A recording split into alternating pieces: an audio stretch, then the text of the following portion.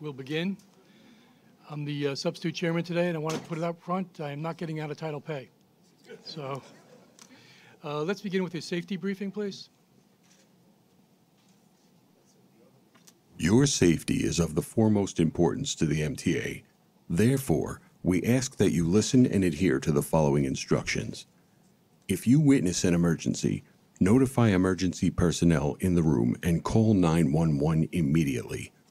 Please follow any audible instructions provided through the public address system or visually on screens in the event of an emergency.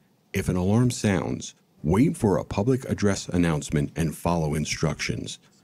If told to go to another floor or to evacuate the building, leave all unessential items behind and use stairwell A just across the main hallway or stairwell B down the hallway past the elevators.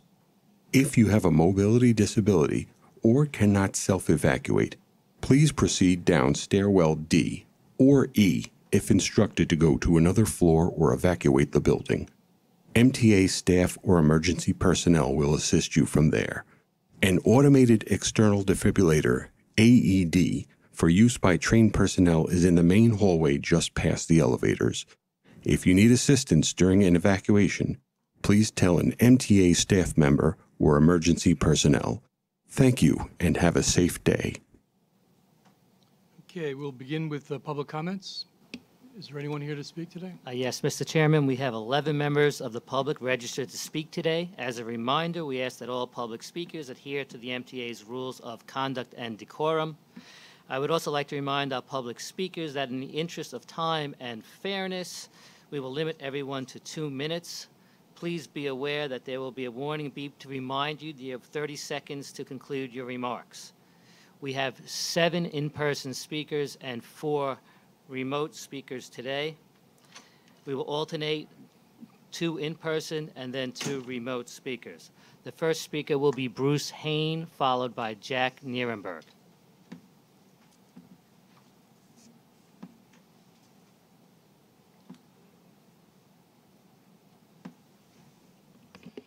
Good morning. This is the first time I've spoken in front of the Long Island Railroad, Long Island Metro North Railroad Committee, and I'm hoping to double my minutes because the comment is directed to the Capital Projects Committee as well.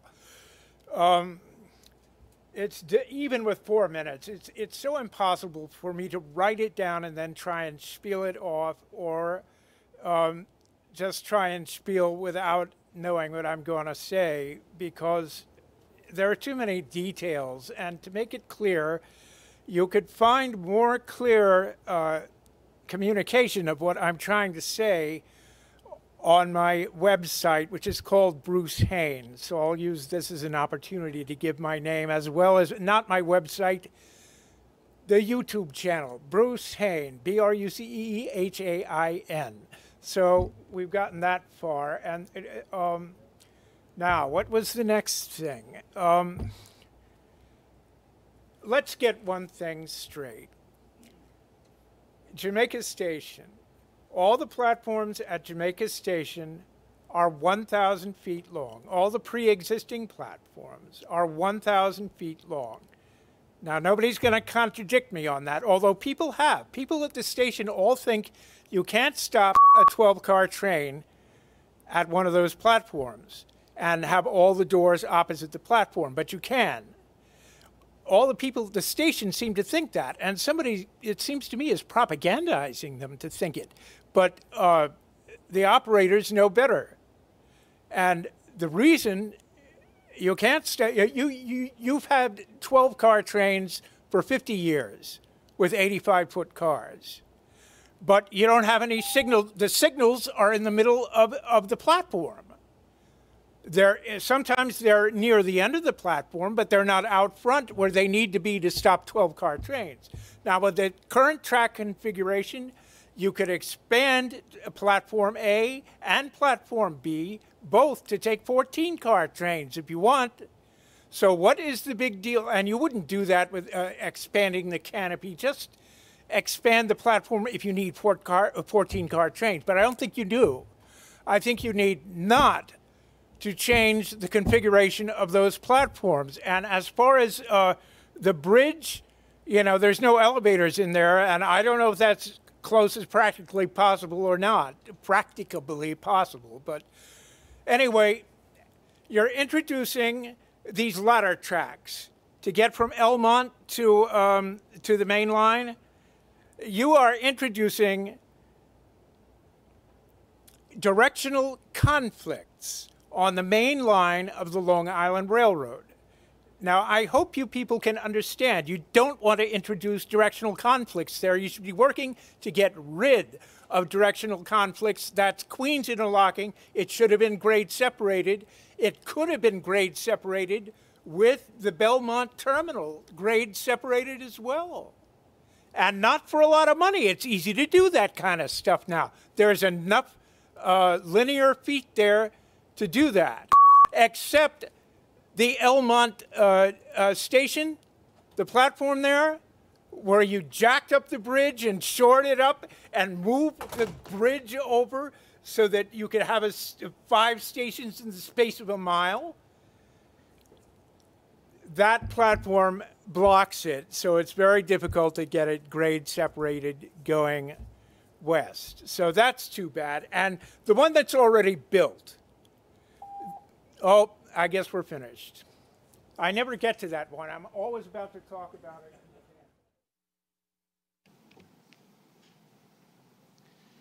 The next speaker is Jack Nierenberg, followed by Charlton D'Souza.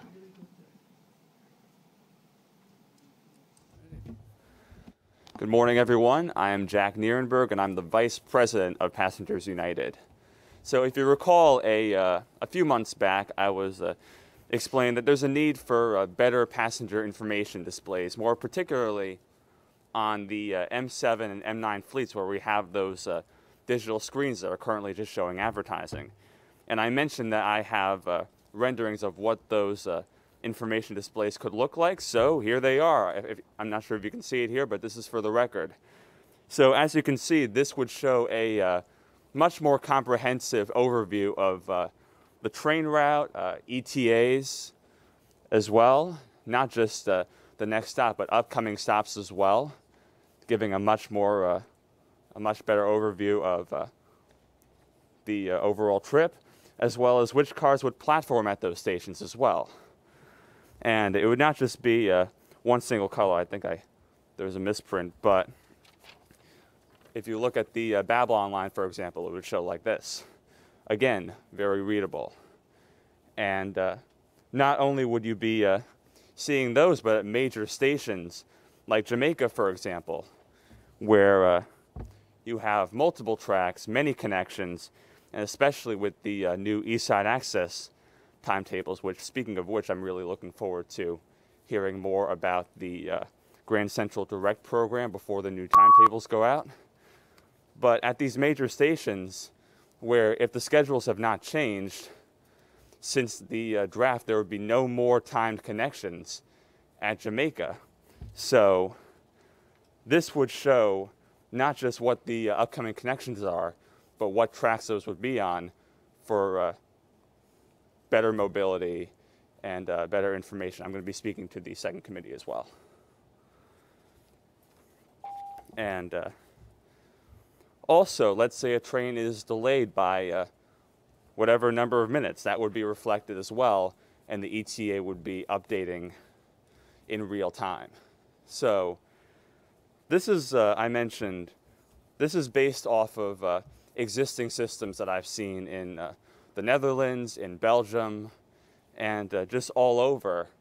And I think it's especially overdue for the Long Island Railroad, which is the busiest, if I'm not mistaken, the busiest commuter rail network in the U.S. and I think possibly the world. And we have the screens already.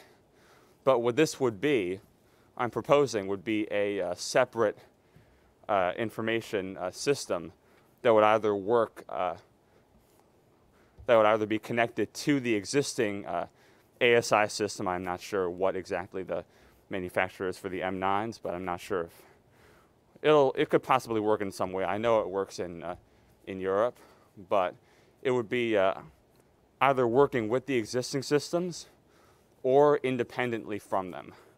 But I know it is possible. We have the screens already, so all we have to do is just put together a system that'll provide this information that is so essential to everyday commuters.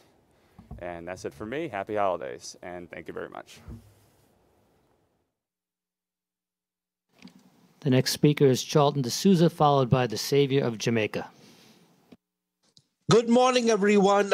First, I would like to speak about Metro North, and then I'll transfer the other 2 minutes to talk about LIRR. So with Metro North, the complaints that we're getting with Metro North is that they need more express service from New Haven into Grand Central. And these express trains should be better timed with Shoreline East trains. That is a complaint that I'm getting. And I'm hoping that you guys will look at that schedule because Shoreline East, you know, with the new M8s being placed there, the service is beginning to pick up. So you definitely need to have that flexibility, especially have more late trains. And now with Grand Central Madison opening, you know, there's going to be people wanting to switch to the LIRR. And the other thing that I want to bring up is city ticket. There needs to be a universal city ticket between the Bronx, Queens, Brooklyn, and Manhattan. So now with, you know, LIRR and Metro North merging into Grand Central, you have that there. It would be great to have a ticket where you could ride from Fordham all the way to Jamaica. So that's something that the railroad needs to look at.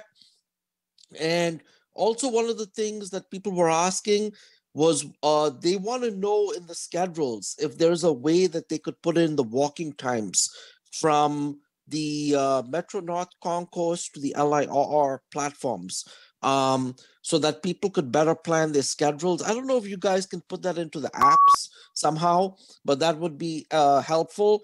And the other request that we're also getting is you need, you know, better cross honoring. Because I know the D train's been out in the Bronx and people wanted cross honoring for Metro North. So that's a big issue. So now I'm going to get into my LIRR time if I can. So with the Long Island Railroad, we just heard a big announcement on Twitter that you guys are thinking about running shuttle trains. We're excited about that. We would have wished it would have been open, but sometimes you want to take your time and get it done right. So we understand why the railroad has to work out, you know, all the systems in Grand Central.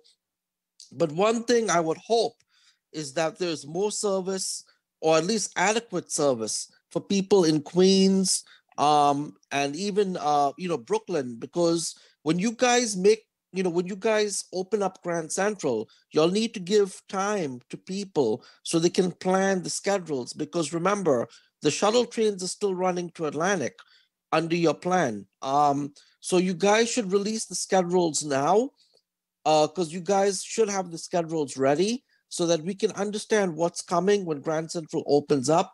And also, I think that should also be on the apps. One thing people were telling me, it would be nice on the mobile app to have a $3.75 ticket, a $3.75 ticket to either Grand Central or Penn Station on the mobile app, but you know, $5 on the vending machine, obviously, because it's hard to make change. So that is a great suggestion. But I think communication for Grand Central, it needs to start 2 or 3 weeks before the opening. And so like this, people can, you know, plan their schedules, make adjustments, and also the ticket machines. You guys have to get that ready. And I was going to throw in something, maybe the first day of Grand Central Madison, y'all can make it free so that everyone can enjoy it and come on in and check it out. And maybe y'all should even have a community day where people could come and tour the station, like y'all did with the 2nd Avenue subway.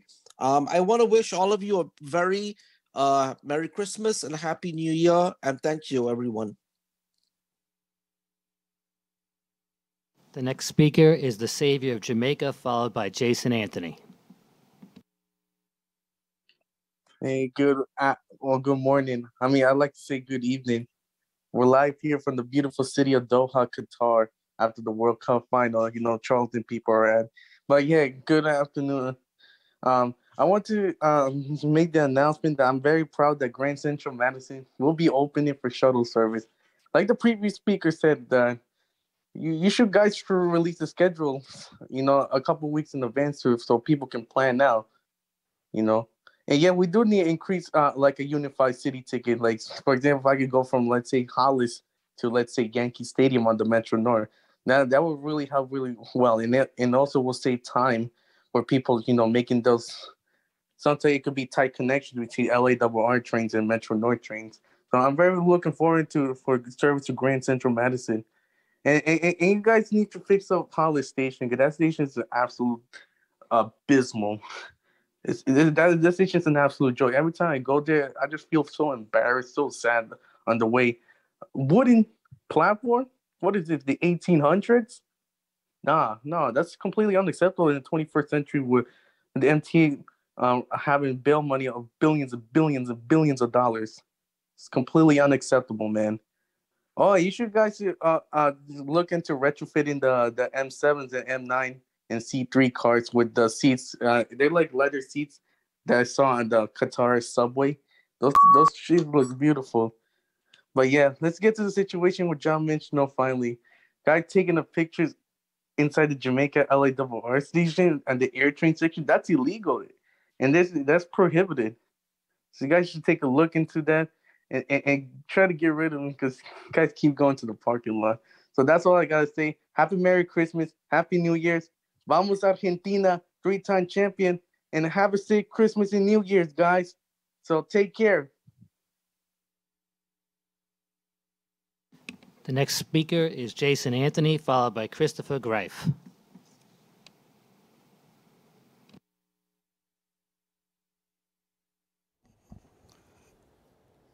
Good morning, Jason Anthony here.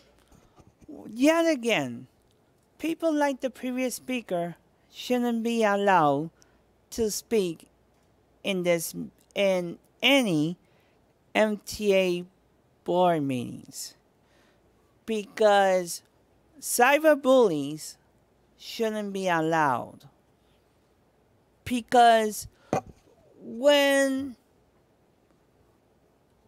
public figures like myself that attend meetings like this are exposed to cyberbullies.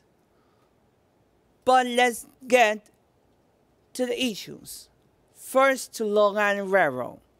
Last night, I was at Penn Station, like always. Around midnight, Amtrak, with their shenanigans, they closed the access to the bathrooms. Since October, they've been doing this. And now, they are denying access to the restrooms for those that rely on the LIRR. I have sent to Hector Garcia images of this. Kathy, what are you going to do about this? Since that the restrooms in Penn Station are closed. Because I have asked Amtrak police about this. I will get an answer from them. And at the same time, last night I was at Grand Central too. Let's go to Metro North. Because at the same time, I was at Grand Central. I'm very excited to see East Side Access open. But I still see homeless people wandering around in both stations, at Penn Station and at Grand Central. But no homeless outreach personnel from BRC. It's totally disgraceful. As a native New Yorker, born in the Southview section of the Bronx, see no BRC or no city personnel in both commuter hubs. Why? Do I need to call the NYPD commissioner to resign again, like I did with the previous NYPD commissioner? Do I need to do that again? I might have to do it in Christmas. Because as a New Yorker that uses mass transit since I was a kid, and I don't need a tourist that visits the Big Apple seeing our biggest transit hubs, Penn Station and Grand Central, totally disgusted by seeing people lowering our two transit hubs. Kathy, let's see if we could start 2023 with the right foot, not with the left foot. I'll see you guys in transit. The next speaker is Christopher Greif, followed by Andy Pollock.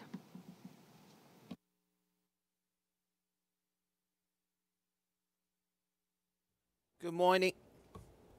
Okay. Good morning. I'm Christopher D. Greif. Happy holidays to everyone.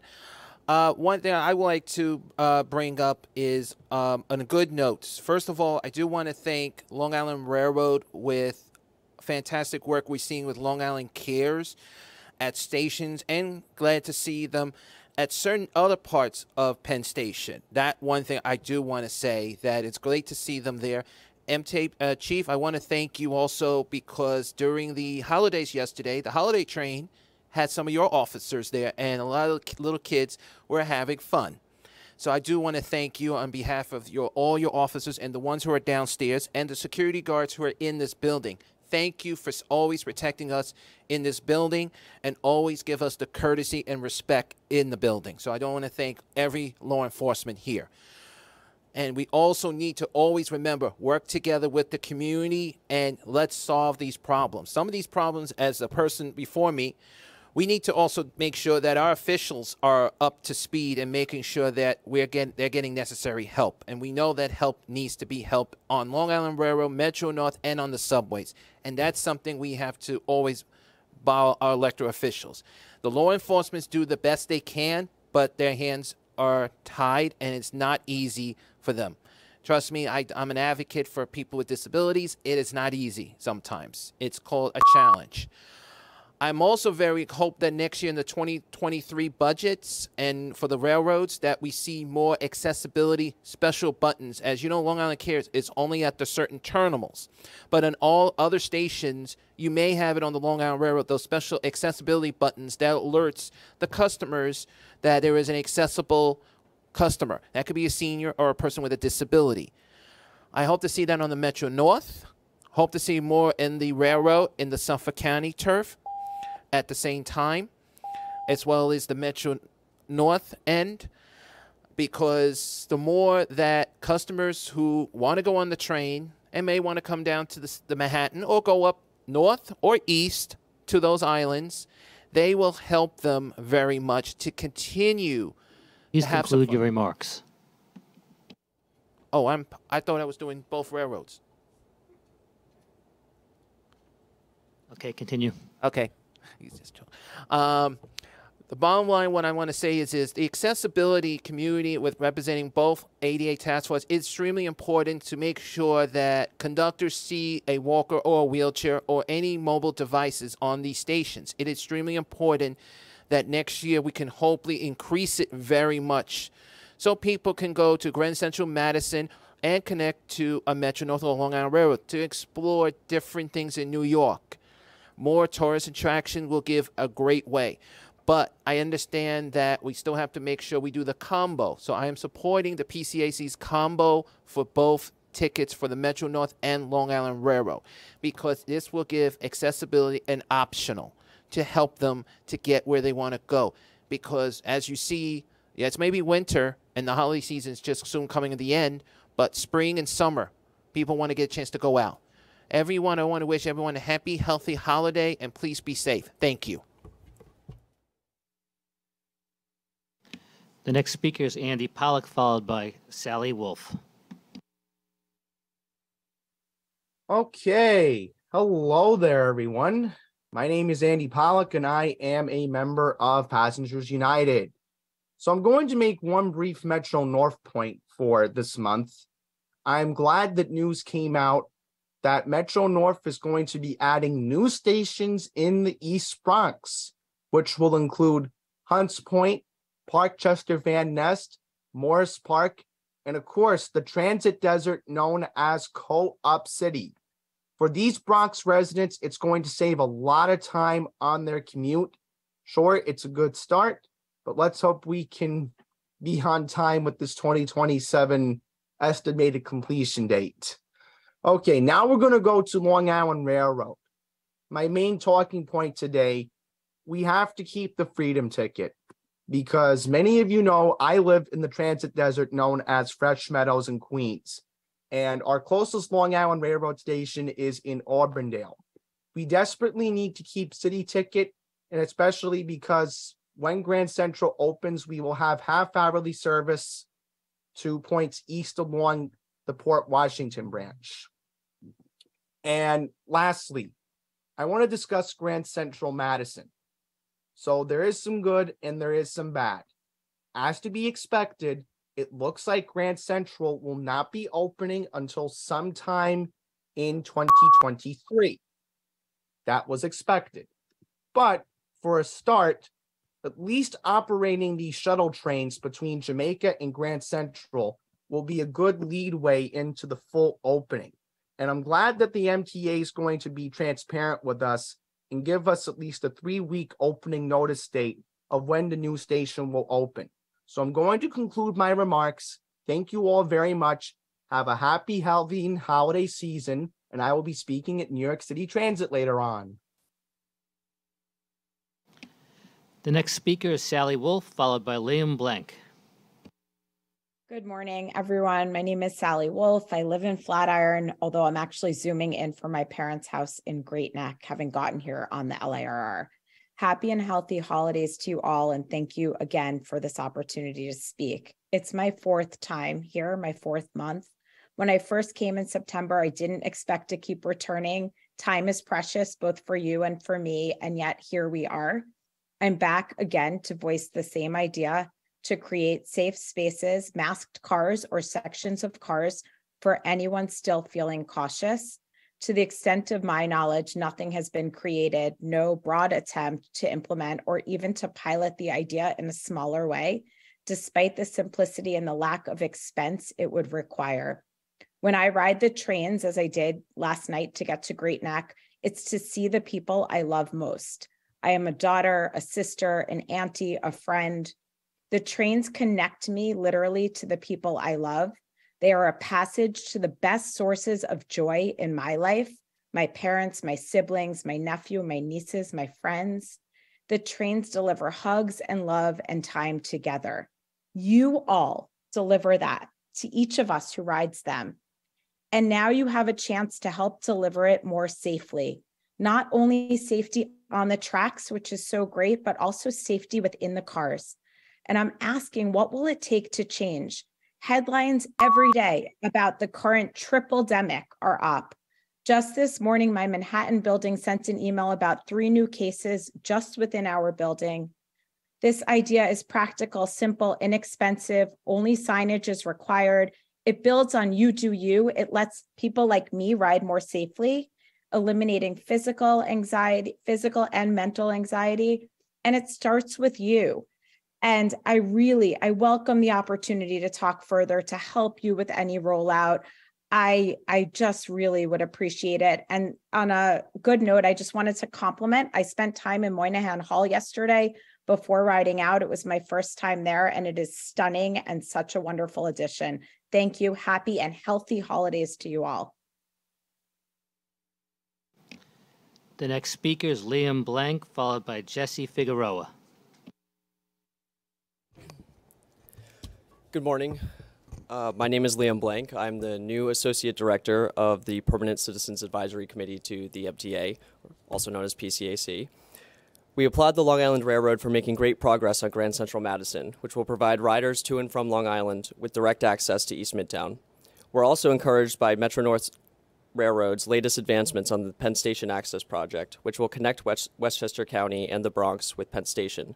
We hope to also see a new ticket that allows transfers between the railroads as a testament to the interconnectivity that these expansion projects will provide. We were also thrilled by the announcement at the new New York panel about expansion of City Ticket to cover all commuter rail trips at the same low fare, regardless of time or day, within New York City. Of course, PCAC will continue to advocate for Freedom Ticket, which would be a weekly ticket option with transfers to buses and subways. On their own, these projects will improve rail accessibility and affordability for a greater share of the region's residents. Together, they represent one giant leap toward the gold standard, an integrated regional rail network that provides easy access for all residents of New York City and its surrounding suburbs. Achieving this goal means continuing to prioritize and invest in the projects that make transit a seamless experience for its riders. More trust from the public can later translate to greater investment from the state.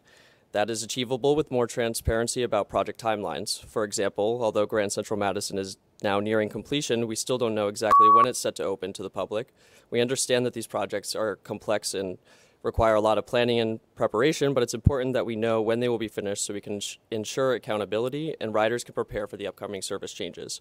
I appreciate having the opportunity to speak with you today. The work that you are doing is essential in improving public transit for millions of people living in our region, and we encourage you to continue your efforts toward making transit safer, faster, cleaner, and more affordable than ever before. Thank you. The next speaker is Jesse Figueroa, followed by Murray Bowden.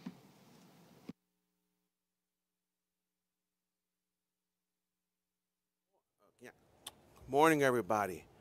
I am a disabled veteran. I served in the National Guard during Ground Zero and then went to Iraq in 2003.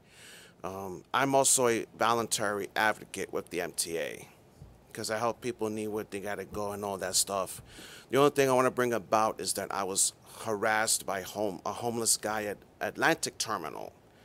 I'd like to address it here to this committee. So I'm just asking if there's a way that this can end so we can get where we got to go, point A to point B, safe and sound. That's all I got, so I'll see you at the Subway and Buses Committee. Thank you. The final speaker is Murray Bowden.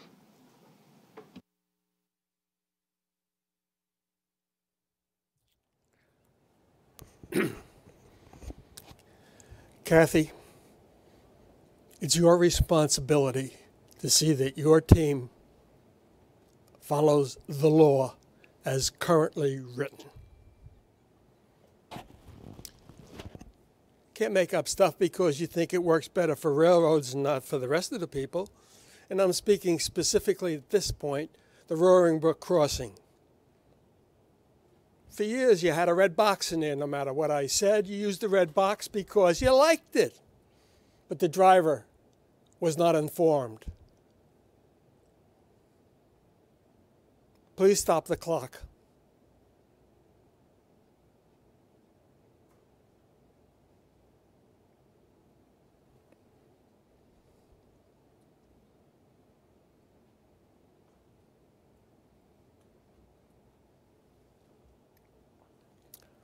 I recognize that you have things to do, but it doesn't come out of my time. The Don't Block the Box is a black and white design because colorblind people can't see red. It's used in more places today than it has been before because it's significant. It gives people the right to turn left across traffic because an intersection isn't blocked. Roaring Brook requires, for the safety of drivers and everybody else, the white Don't Block the Box design. Railroads are not special. The driver needs to have consistent information. You have a railroad crossing, you have gates, too many times you have flashing red lights, which were designed before traffic lights were invented. You go across the Willis Avenue Bridge, there's gates and traffic lights. You go to Florida, every crossing of a canal has gates and traffic lights. So why doesn't Long Island Railroad at all the crossings where there are gates, why aren't there lights, traffic lights, with a camera up there to take pictures? Drivers today are distracted and aggressive. Safety requires consistency. That was taught to me by a former executive of the New York State Thruway who works in this building. So it's your responsibility to see that your team follows the safest requirements on the books today. Yes, the manual of uniform traffic involved. It has many errors in it, but we have to start somewhere because this is a biggie. Now, if you can't have your team use correct lines at Roaring Brook and traffic lights on Long Island, then it's time for you to retire and let somebody else do it.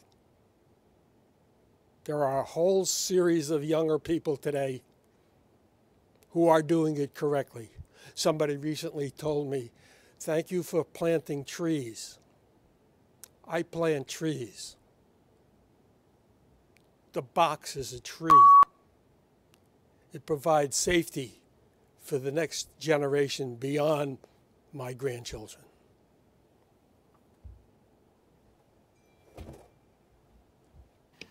That concludes the public speakers for today. Thank you, and thank you to all of our this morning's speakers. I want to move on to the approval of the joint meeting minutes from our November 29th. May I have a motion and a second? Motion, second. Any questions or comments on the meeting minutes? If not, all in favor to approve? Yes, okay. Meeting minutes approved. There aren't any changes on the work plans? Nope, no changes to either work So plan. we can go ahead with the agency reports? Okay, perfect. Thank you. Good morning, everybody. Before we actually get into my prepared remarks and the PowerPoint, which was going to be a retrospective on 2022 for both railroads, we're going to look ahead a little bit because there's been some news today on Grand Central Madison, which I want to catch this committee up on if they haven't read Newsday or had the chance to watch the Today Show this morning. But we're very excited to be a couple of weeks out in terms of the inaugural service at GCM. As Jamie Torres-Springer reported last month, and Jan has been talking about a little bit for the past few weeks, there's some system testing that's still underway, which is going. It's a C&D project, so they're the ones who are really making sure that the systems are safe for opening day. That work is going on now. And once that work is done, the expectation is within the next couple weeks, we will be inaugurating a shuttle service between Grand Central, Madison, and Jamaica, which we are calling Grand Central Direct.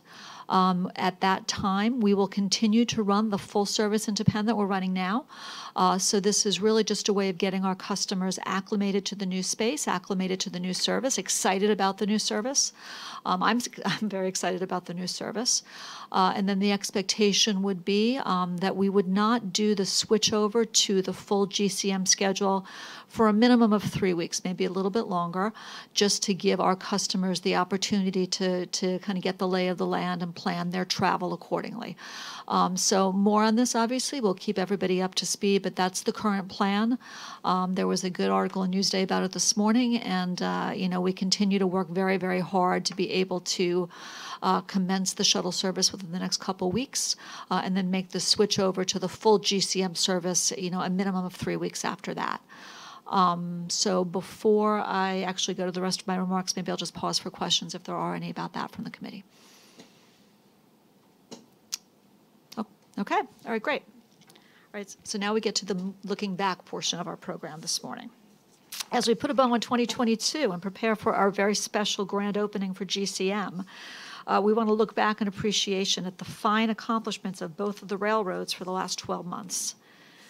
Long Island Railroad is literally a bigger railroad than it was in January of 2022, which feels like a million years ago now, with major expansion initiatives and infrastructure growth rivaling that of any other year in its long and storied existence. However, both railroads had more than their fair share of success stories in 2022, and I'm going to go through some of the highlights.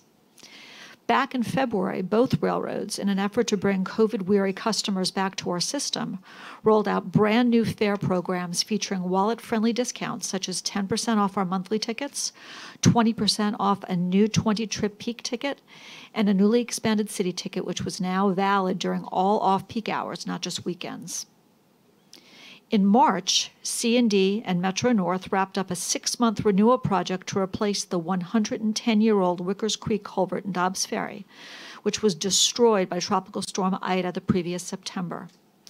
As part of that project, they rebuilt the entire 4-track right-of-way above it, reinstalling rails, ties, ballast, third rail, and making sure that signals and PTC systems operated flawlessly.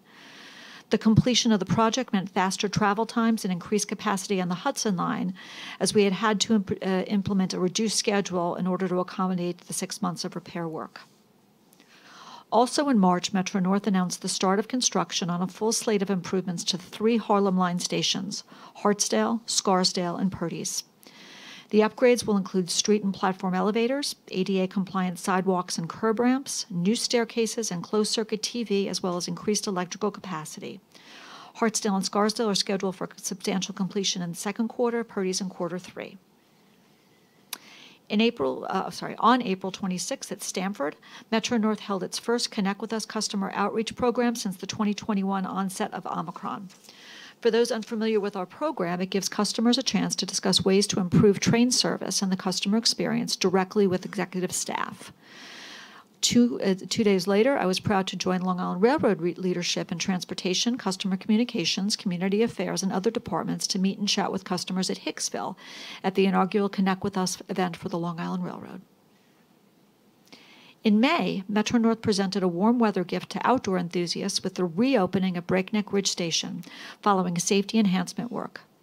This weekend-only stop along the Hudson Line gives adventurers direct access to some of the most beautiful hiking in the state, and these station improvements are part of the comprehensive Breakneck Connector segment of the planned 7.5-mile Hudson Highlands Fjord Trail Linear Park, which will flank the river and connect the village of Cold Spring with the city of Beacon. Breakneck Ridge Station will again close until the anticipated completion of construction in 2025, but once completed, it, along with our Beacon and Cold Spring stations, will provide direct access to the Fjord Trail, and we're very excited about that. In May, the end of May, May 31st, MTA Chairman Janno Lieber and I joined Governor Kathy Hochul as she announced that the new 700,000-square-foot Long Island Railroad terminal nearing completion below Grand Central Terminal shall be known as Grand Central Madison, a nod both to GCT above it as well as the famed Madison Avenue corridor.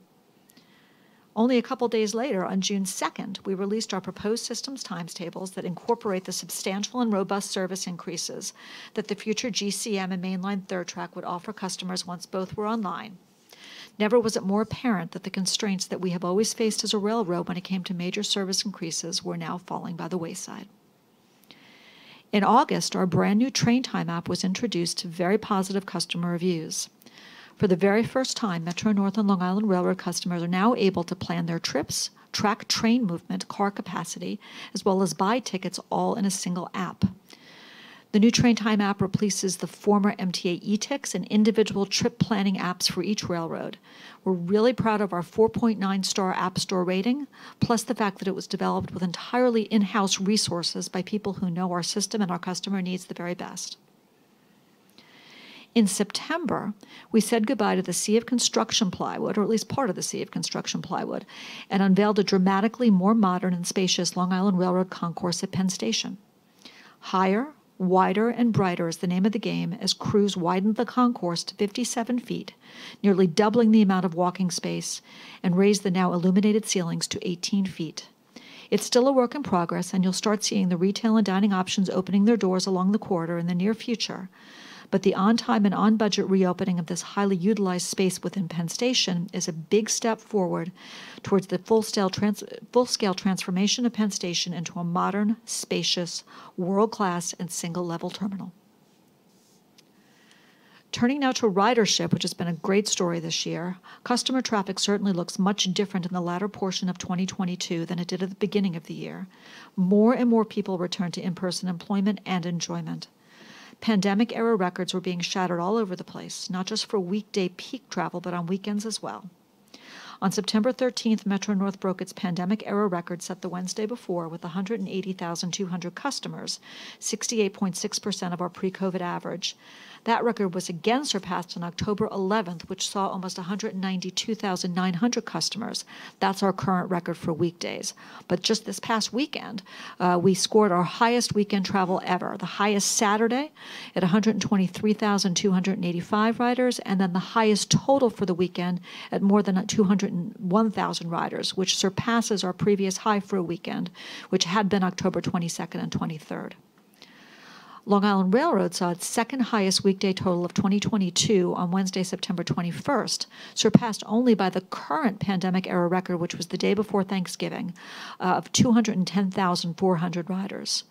Both Saturday and Sunday one-day pandemic-era ridership records were set on separate weekends in June, which is unsurprising given the usual warm weather travel and excitement for the new summer season out on Long Island. October was a big month for major projects, headlined on the 3rd of October by the celebration surrounding the completion of the third and final segment of the long-awaited third track between Floral Park and Hicksville. The governor was again on hand to christen the new 9.8-mile span that gives Long Island Railroad more operational flexibility, improving safety, minimizing disruptions, and increasing system-wide service by 41% once the full GCM service goes live. It also creates true two-way and reverse peak service along the main line, which is a true boon to regional economic growth efforts. On October 6th, we announced that both east and westbound trains could now stop at Elmont UBS, the first new Long Island Railroad station in almost 50 years, and what has already become a destination for hockey fans and concert goers. Come implementation of the full GCM schedule, commuters will also call Elmont UBS Station home, as it will become a regular Hempstead branch stop 365 days of the year, thanks to the 15-month Belrose ladder switch installation project, which culminated with the October 29th and 30th signal cutover and subsequent testing. November saw the completion, we're getting there, we're in November. November saw the completion of work on the Great Napoca track, yet another GCM readiness project, in which the segment of track beneath the new Colonial Road Bridge was extended 1,100 feet to accommodate an additional 12-car train.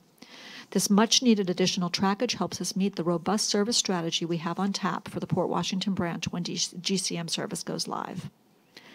Late last month, as we discussed at last month's committee meeting, we rebranded Metro North's Customer Call Ahead Assistance Program as Metro North Care to align it with the existing Long Island Railroad Care Service. This ensures customers with mobility impairments that they have the same resources and assistance available to them, whether they're on the Hudson Line or the Hempstead branch. As was also the case with the new Train Time app, finding commonality between the two railroads has never made any more sense than it does right now. And then on December 9th, which was just last week, residents of transit-starved areas of the East and South Bronx got an early holiday present as we broke ground on the new Penn Access project. As we all know, this project involves the construction of 4 new ADA-compliant Metro North stations on Amtrak's Hellgate line. Upon completion, it will serve as an extension of the New Haven line from New Rochelle to Penn Station. This exciting and important project enables us to offer new transit options and much faster commutes in both directions for East and South Bronx residents. It's estimated that 500,000 people live within 1 mile of the 4 new stations in Hunts Point, Parkchester, Van Nest, Morris Park, and Co-op City. A couple Grand Central Madison milestones in addition to what I've already discussed. On December 9th, C&D turned over the new terminal and the new system to us. Their major work complete except for the systems testing I've already alluded to and some punch list items. So Grand Central Madison is now a railroad. Last month, we briefly touched upon some of the readiness activities. I want to thank all of the departments and the support that we've been getting from the C&D folks to bring these milestones to fruition. Just this past weekend, we completed our final FRA-mandated pre-revenue train simulations. This really was an all-hands-on-deck effort. I want to thank everybody who was involved. The FRA has approved our pre-revenue safety validation plan, so once that system testing is done, we're ready to start service. The last bit of news on this front relates to the combo ticket that we're launching. It was sort of talked about in passing by some of the public speakers. The combo ticket, once we go live with the full service, will make it even easier for Long Islanders to check out the Yankee games in the spring or go hiking in the beautiful Hudson Valley in the fall, and for Metro North customers to visit the best of Long Island or catch events at UBS Arena. The new combo ticket will be available on the Train Time app, ticket vending machines, and ticket offices. Essentially, it is an instrument that allows customers to buy an off-peak ticket on the first railroad. It's a single-day ticket like a city ticket, and then the connecting service on the other railroad is an $8 flat fare. So this is a pilot. It'll go for a couple months. We want to really get people excited about the possibilities for travel on both railroads, and we'll see how it goes before making a permanent decision with respect to whether we would continue it. Finally, now that I'm done with the retrospective, I do want to tell a story of bravery involving two of our Long Island Railroad employees who happen to be here today. At around 6:45 a.m. on Wednesday, November 30th, Long Island Railroad Corporate Safety Investigations Managers Felix Moreau and Jerry Bertzel were driving by exit 49 on the westbound LIE on their way to a morning meeting in Jamaica when traffic slowed a bit and they noticed smoke and an orange glow from behind the big rig to their right. Felix, who is himself a volunteer fireman for the Bohemia Fire Department, knew that he had seen this type of smoke before. And once the big rig no longer obscured their view, it was apparent that they were approaching a very fresh one-car crash. Without a second thought, Jerry and Felix pulled off the highway and flew into action. For reasons unclear at the time, a Jeep had veered off the side of the highway, flattening a light pole and landing atop an electrical box before catching fire at the Pine Law Road underpass. When they arrived, two other Good Samaritans had just started dragging the stunned driver from his car, and yet another was in the process of dialing 911. Felix immediately grabbed his 20-pound Long Island Railroad-issued fire extinguisher and began knocking down the fire, giving Jerry both the time and visibility to search the burning car for any additional passengers.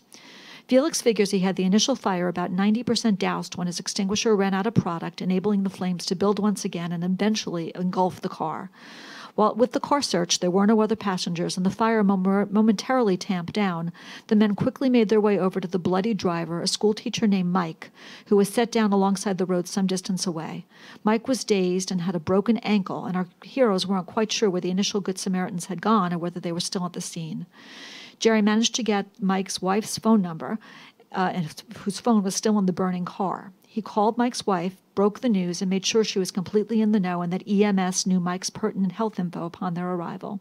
He also made sure that the wife had the contact information and twice confirmed for her that the husband was going to Nassau University Medical Center.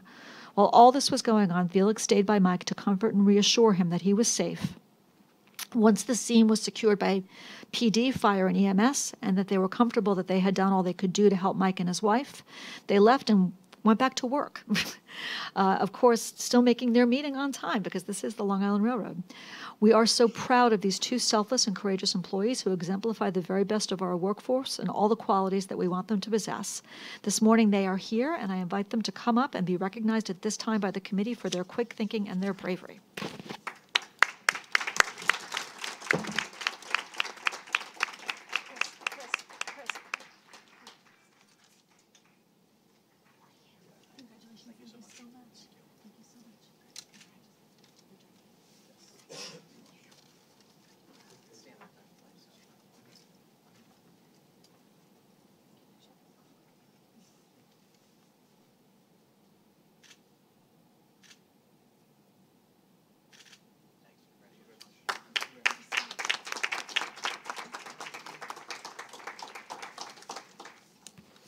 And that concludes the President's report. And just before I break, I do want to wish everybody a very, very happy holiday, happy, healthy New Year.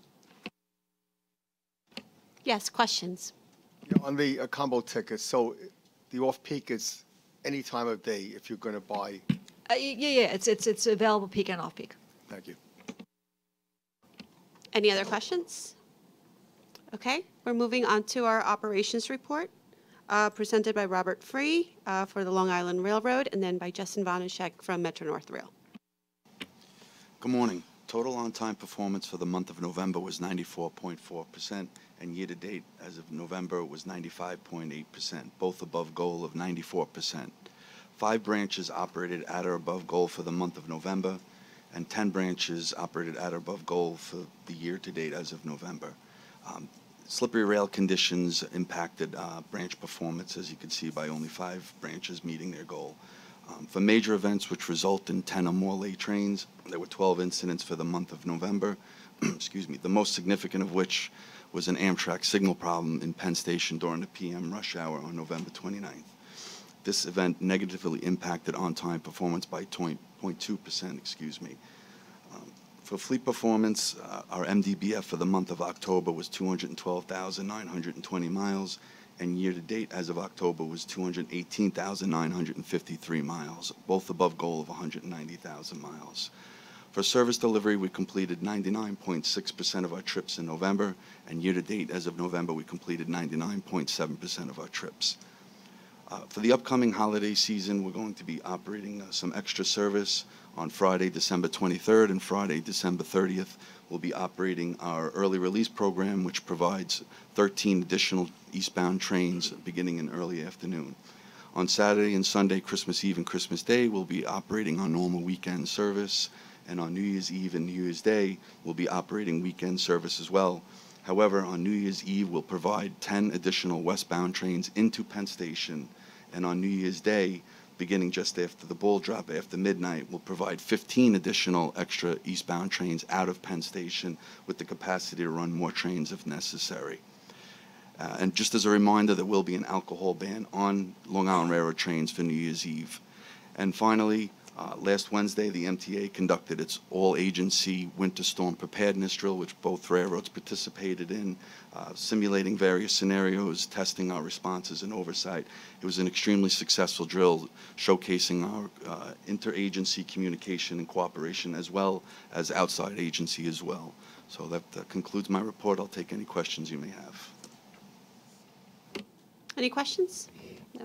Okay. Mr. Vonacek? All right, good morning. The operations report begins on page 24. System-wide on-time performance for the month of November was 97%, above goal of 94%. Year-to-date on-time performance through November is also above goal at 97.1%. There were 3 major incidents that negatively impacted on-time performance during the month of November by 0.5%. 2 of those were related to weather, and the third was due to heavy loading for customers attending the Cortica Jug football game between SUNY Cortland and Ithaca at Yankee Stadium on November 12th.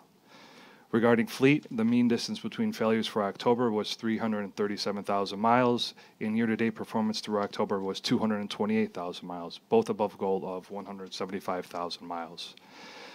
Metro North will also be operating our special holiday service to accommodate customers during the Christmas and New Year's holidays.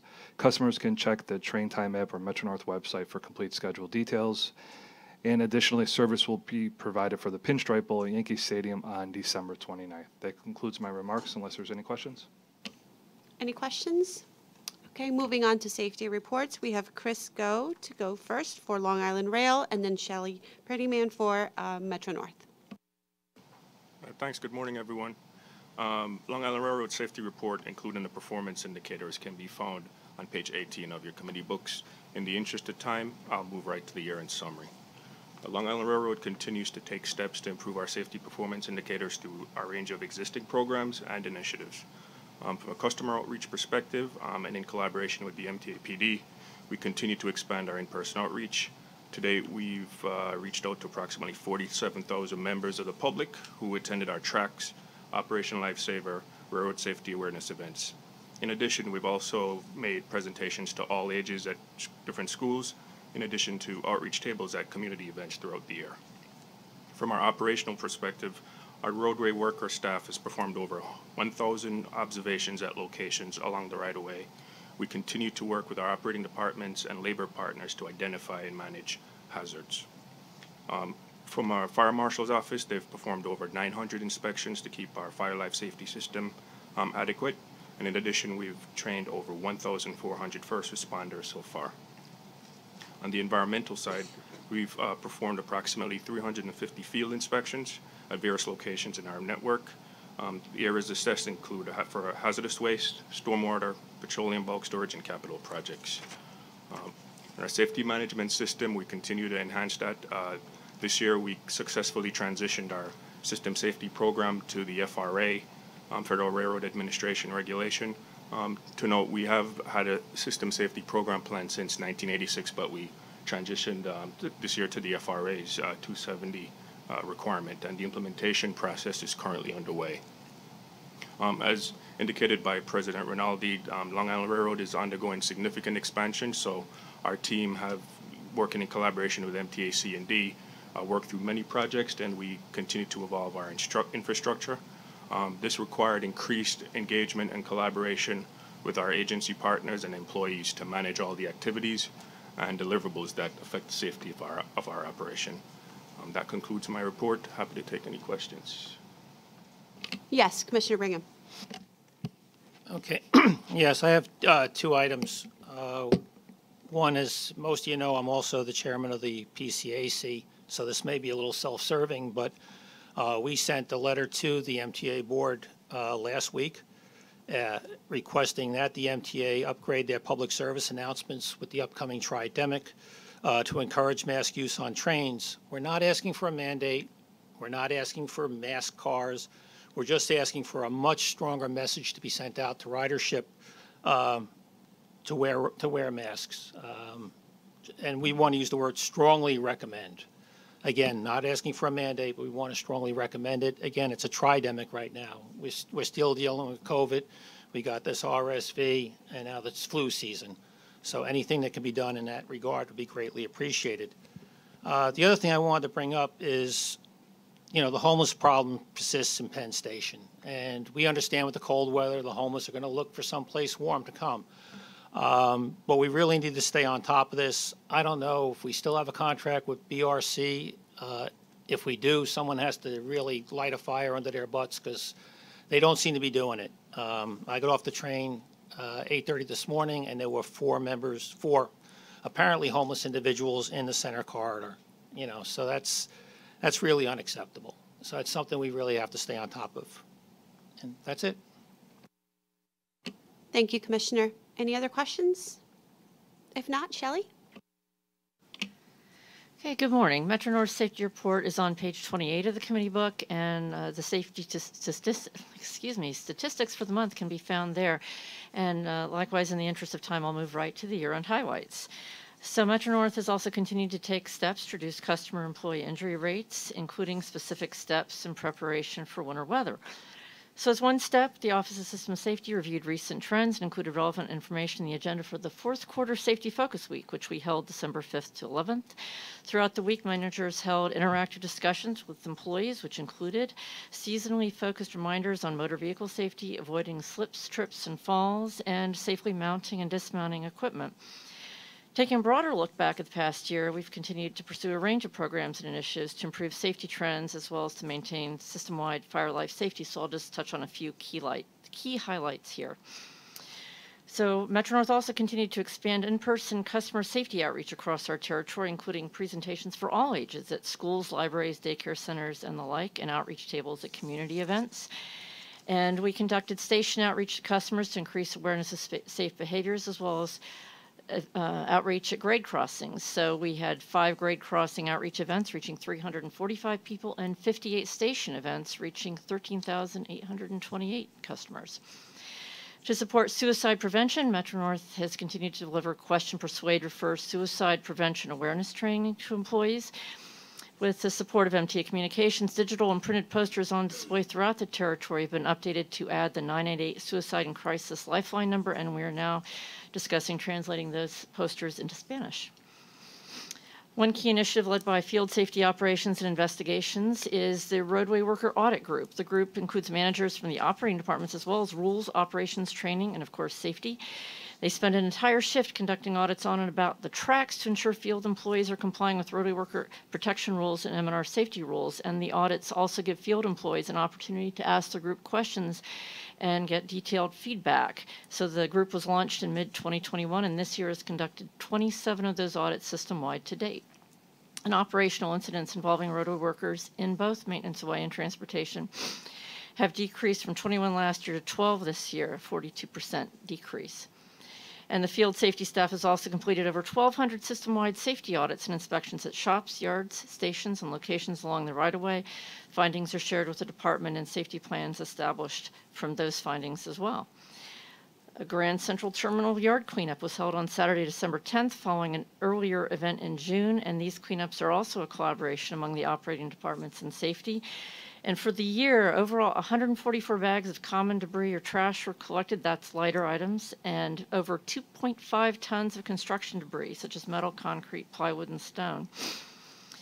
For emergency management, throughout 2022, MNR Emergency Management delivered 98 public safety classes system-wide with 1,900 first responders attending. These classes provide emergency response, safety, and railroad familiarization training for police, fire, and EMS departments. And I want to note that the Grand Central Fire Brigade monitors fire life safety systems and responds to fire and EMS alerts throughout the terminal 24/7. In 2022, they continued their excellent work responding to 1,042 fire and EMS callouts with an average response time of 2 minutes and 15 seconds for the year to date. And that's in addition to their ongoing work to conduct inspections and ensure code compliance in the terminal. For environmental compliance, we completed over 300 field audit inspections at various Metro North properties, including yards, repair shops, and substations.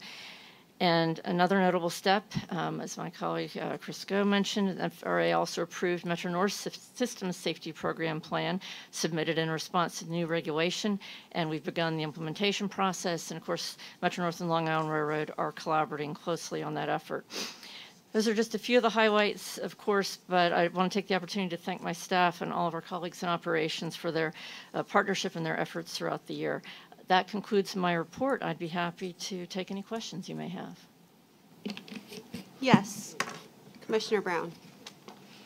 Yeah, could you go over the statistics again for the fire brigade? How many times they were called out in the last year? Sure. Say that again.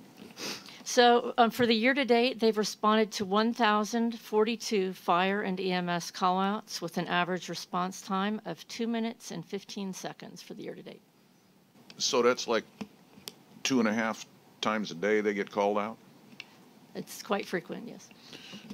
And what's the bulk of those incidents? Well, the bulk are I would say, EMS responses, and that's for customers. Sick passenger, this and that, right? Sure, and folks moving through the terminal. I'd be happy to get you more details on that if you'd like more information. I had a terrible vision of like 3 fires a day breaking out in there. So. No, the vast majority are EMS callouts for customers and others in the terminal, visitors to the terminal who may not be feeling well, and to ensure that they get the help that they need. Thank you. Very nice report. Thank you. Any other questions? Shelley, I want to thank you and your staff for the suicide prevention training that you offered, and that I was fortunate to participate along with other several commissioners last Monday. It was very informative, and we learned a lot about what Metro North is doing. Well, thank you very much. It was our pleasure. And actually, that's another effort that we're partnering with Long Island Railroad on as well. Thank you. Great, thank you. Now to give the MTA police report, Chief Mueller. Good morning, everyone. Your MTA PD activity can be found in the Safety and Security book on pages 19 and 29, respectively. Of note, of the 28 felonies that occurred in our entire system for the month of November, fully 64% of those were grand larceny, and half of those, 9, were the result of unattended property. So we're still asking for vigilance throughout the system when you're looking at looking after your property. I want to share with the committee a great collaborative effort that we had in the month of November with CEPTED training, which is crime prevention through environmental design. The MTA PD hosted this course, and I think what's special and unique about it is that we included and asked to have our Metro North and our Long Island Railroad partners. I believe 8 Metro North partners attended, and 8 Long Island Railroad partners attended, and 4 Metro North partners attended. And the purpose of this training, it's a 5-day, 40-hour course, is to look at space and identify different things that could be done through design to make it safer and more secure. So, for example, an easy one to explain how this is done is to improve lighting, cut back shrubbery so sight lines are improved. At the end of the 5 days, 9 teams went out of the 47 graduates of the CEPTED training, and they were mixed and matched. So we had representatives from the MTA PD, Long Island Railroad, and the Metro-North Railroad working, as part of teams. They went out, they looked at Tarrytown Station, they looked at Ronkonkoma, Grand Central, Penn, I believe, and they did some really fantastic work in respect to recommendations to make our stations and our spaces much safer. So we intend to leverage this new knowledge with as we go forward when we're identifying crime patterns and quality of life issues throughout the system by deploying these teams and sending them out so that they can do assessments on the different properties that are somewhat problematic. Thank you. Thank you, Chief. Any questions? Yes, Commissioner Mack. Chief, I got to compliment you again for your initiatives to work with the partners on Long Island. I imagine you're doing the same upstate as well, but I compliment you. We are still the first responders, Nassau and Suffolk, and I compliment you again for your vision to work with our teams in Long Island. Good job. Merry Christmas. Any other questions? Yes, Commissioner Sorum. Just one quick one. Congratulations. I love the fact that you're looking forward to see the issues that arise. But once the recommendations are made, what's the turnaround time to address them? So that depends on what the recommendations are. So there are some that are easier and some are more difficult, the sliding scale. So it's easy to change lights and cut shrubbery. We can do that relatively quickly. The fact that we embedded Long Island Railroad and Metro-North personnel has made it that much easier. In fact, one of the nice benefits and values we've seen from doing this collaborative training is that they're talking to each other, and now they're interacting. So depending on what it is, but we move as quickly as we can. So, for example, I know that Hicksville has a bike theft issue. Not a huge bike theft issue, but when the folks looked at that station, it appeared that the bike rack was in the wrong spot. So what we'll do is we'll move the bike rack where it's under camera, it's more visible and more of a deterrent, and then we'd like to circle back a year from now, same time. You want to compare apples to apples, and then take a look and see if that adjustment drove our metrics in the right direction. Thank you so much. Continue the great work. Thank you. And for the remaining information items for Long Island Rail and Metro-North, I will hand it over to President Rinaldi. So there are 5 Long Island Railroad information items which are in your committee materials: the 2023 final proposed budget, the 2023 proposed committee work plan, the diversity and EEO report for the third quarter of 2022, a memo on year-end holiday service, and the review of the committee charter. And I'm happy to answer any questions that you might have on any of those information items, but they're in the book for your consideration. Okay. There are 2 Metro-North action items that do require a vote today. The first is authorization to accept the NISDOT CMAQ grant for connecting services, and the other is approval of the ferry landing parking agreement with the City of Newburgh in connection with the Newburgh Beacon Ferry service. So I guess we need a motion and a vote on both of those. We have a motion? Yes. Harry and Randy? Yes, in a sec. Oh, he did the second. Any questions or comments? If not, may I take a vote? All in favor? Everyone's in agreement. Motion passes. Okay.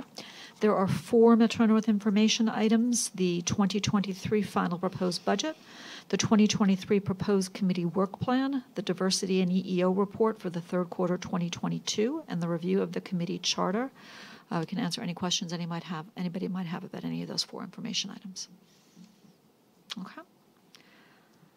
The finance reports for both agencies are in the book, and there is one procurement, which Anthony Gardner here can explain. It's on behalf of both railroads, both Metro-North and Long Island.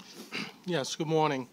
There is one procurement item Approval is requested to implement a one-year contract extension to the competitively let joint Metro-North Long Island Railroad contract with Sperry Rail in a not-to-exceed amount of $7 million, which is split $4 million MNR and $3 million Long Island Railroad.